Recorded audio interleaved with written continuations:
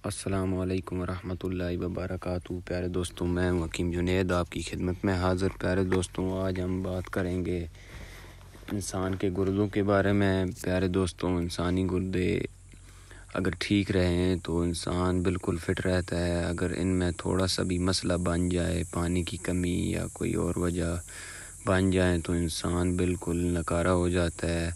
अगर इंसान इसे टाइम से पहले इसका इलाज ना करवाए, इनको इनकी अच्छी तरह चेकअप ना करवाए तो इंसान बिल्कुल ख़त्म हो जाता है। प्यारे दोस्तों, आज हम घर बैठकर गुर्दों की सफाई के बारे में आपको बताएंगे। प्यारे दोस्तों, ज़्यादा मसला बनने से पहले आप घर खुद इलाज कर सकते हैं। प्यारे दोस्तों, पानी ज़्यादा पिया करें, दिन में 24 से 25 गिलास। प्यारे दोस्तों, जिससे आपके गुर्दे बिल्कुल साफ़ हो जाएंगे। गर्मियों में प्यारे दोस्तों 20 से 25 गिलास आपने दिन में पीने हैं। इंशाल्लाह आपके गुर्दे बिल्कुल ठीक हो जाएंगे।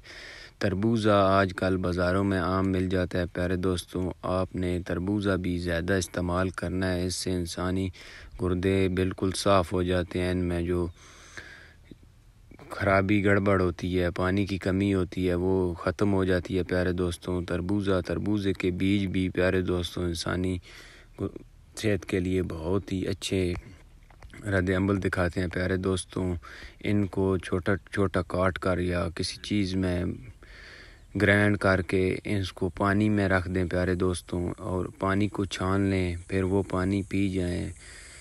आप बिल्कुल तंदुरुस्त हो जाएंगे। प्यारे दोस्तों,